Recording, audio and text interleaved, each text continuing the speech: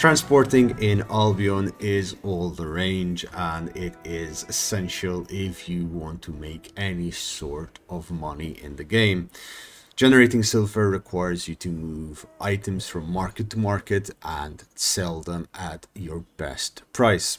Many people do this through safe zones, however the reality is quite often profitable routes include moving through red zones and through black zones. It's profitable for those gankers who will find you and kill you, but it's also profitable for you to run the risk and sell your items at those juicy prices. Now, how do we do this? We do this through finding the best cost-benefit situation that we can. And in my case, I found through some experimentation and through some sheer dumb luck to be the following build. Grizzly bears are essential in my eyes. They are quite expensive at around 1.1 million. You will find them ranging from anything from 800k to 1.5 million according to the time of year you buy it, since it is an adventurous challenge reward. However, I do find them to be worth the risk.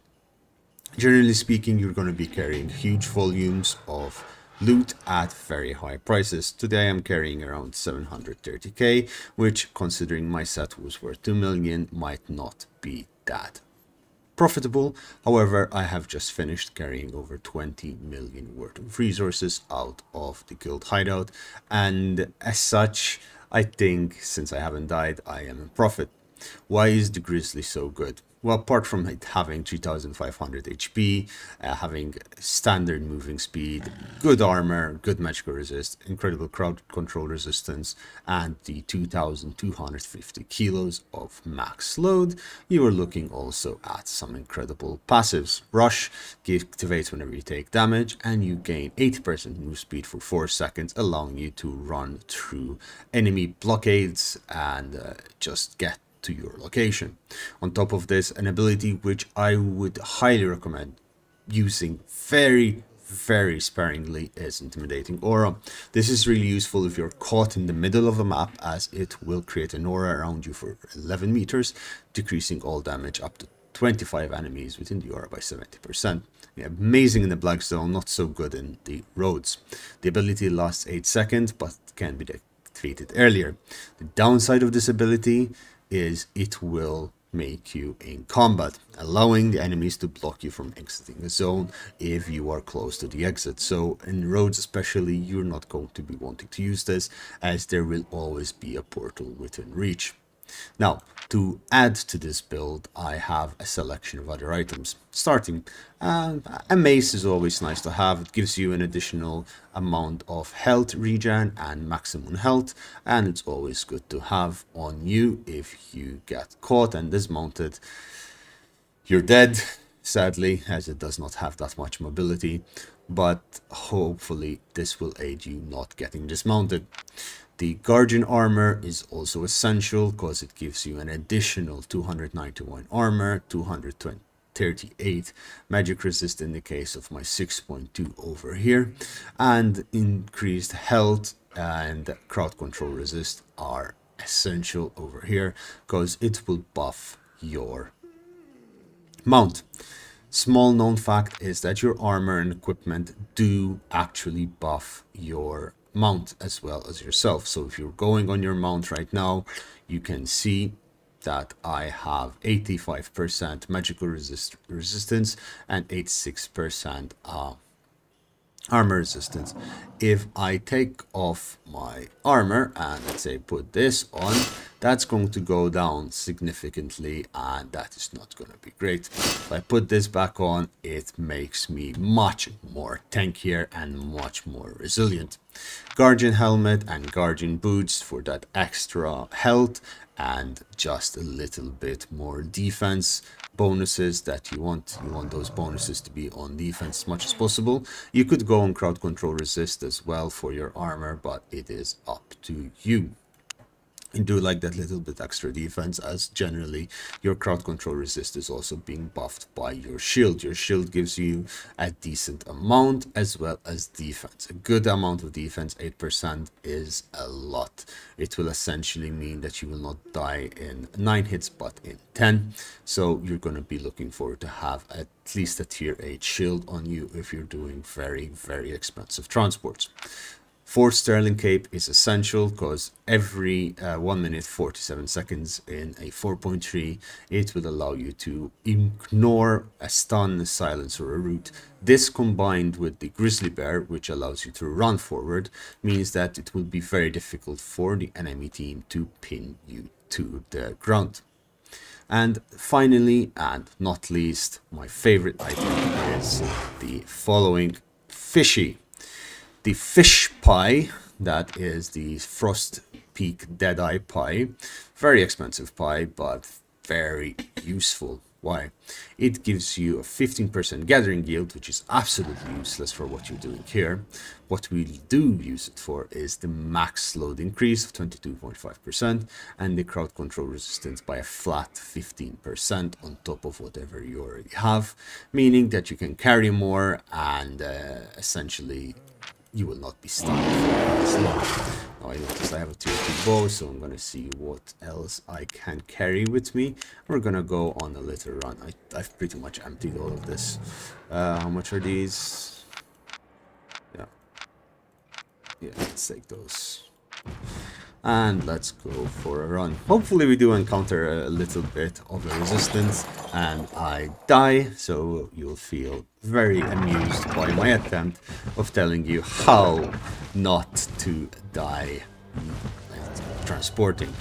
Sadly, someone is doing a core down there and I will not be able to intercept as I am doing this transport. Now, keep in mind whenever you're transporting is do not get distracted by any objectives around you. They will sadly appear when you're transporting, and the last thing you want to do while transporting is get off your mount. Your mount is your safe fortress. You will not get taken down and you cannot be killed while you're on it. But if you do dismount from your mount, you are going to die pretty damn easily because that extra defense of the mount is going to be gone and you'll be left as naked as a fish in the street. Take your time when you go into new zones and just have a look at the minimap and then commit to the road. It's good to understand your position on the minimap. Keep your eyes on the closest portals available. In this tunnel zone, it's quite relatively straightforward. If there are going to be gankers, you're going to be on the road. Does this mean you go on the dirt? No, you do not. Going on the dirt is a death sentence. They normally will have faster mounts than you. They'll be able to just mount around you, fear you, block you in a corner and slowly whittle your health down, slowly taking away all of your defenses and all of your resistances and chip at your health till you die, and they pop you like a piñata at a at a birthday party and take everything that's juicy in your bags. So always just commit to the road, stay there, and you're going to be safe in the long run if you do this. As it's the biggest noob trap, honestly, when ganking people, is they panic and they get themselves killed. They would have all the opportunities to run away. They either get greedy, they panic, and that results in their death. The good thing about transporting on roads is it's relatively safe in terms of the distance you have to cover. There are multiple exits all around the map and you can access these from the roads. You get these speed buffs which allow you to move faster, so it is also a good way to transport between cities.